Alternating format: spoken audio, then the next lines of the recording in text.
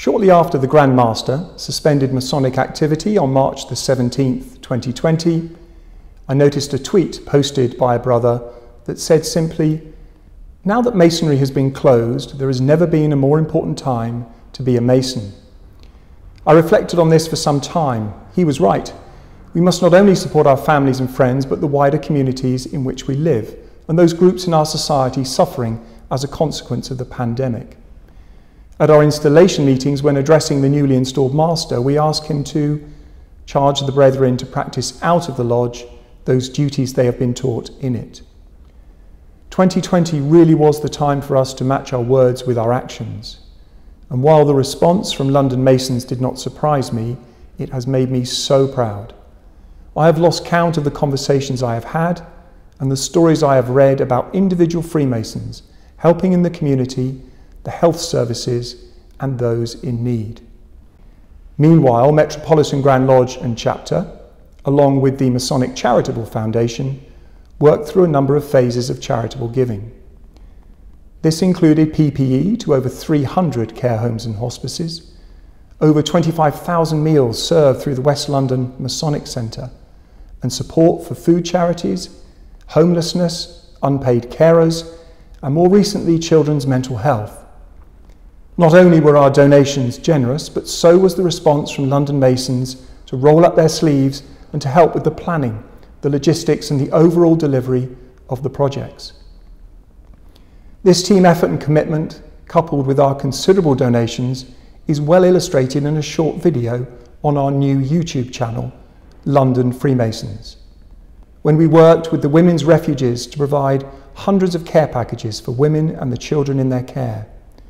The physical and mental health benefits to the recipients of this donation are truly humbling. One of the charities held back a considerable number so they would have something to share on Christmas Day. For the children, this was particularly special. Those involved are far too many to list here, but a special mention must go to the Metropolitan Grand Stewards of 2020, who worked tirelessly to make this donation possible.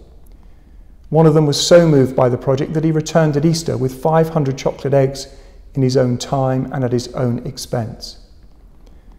We can reflect proudly on all we have contributed to those in need during this difficult period. And this has also taken place during a time when the outside world is starting to view us differently.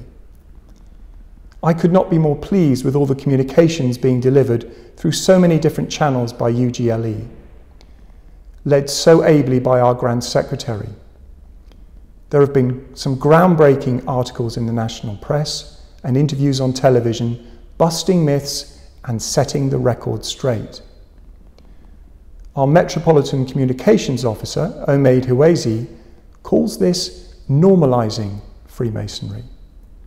That is an article for another day and best explained by him.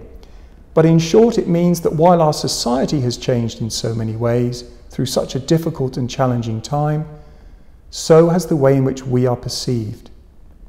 We have materially improved the way we communicate, which is substantiated and proven out by our actions, about which I believe we should be justifiably proud. So now we look to the future. We should all engage again with our lodges and chapters as much as we can and as much as we feel comfortable. It is time for us to see our friends in a more familiar setting, not just Zoom, and enjoy ourselves. This break has made me realise how much a hobby means to me and how much I value the friendships that have endured over many years. I'm not sure I ever took what we have for granted, but I know now that I never will. UGLE, SGC, Metropolitan Grand Lodge and Chapter have a number of exciting projects and initiatives over the coming months that I believe will add to our enjoyment and attract new members, and more of that on a future occasion. Because, brethren, we have over 1,000 men with Form Ms completed who wish to join London lodges, not to mention all the second and third degree ceremonies in our backlog. We have much to do.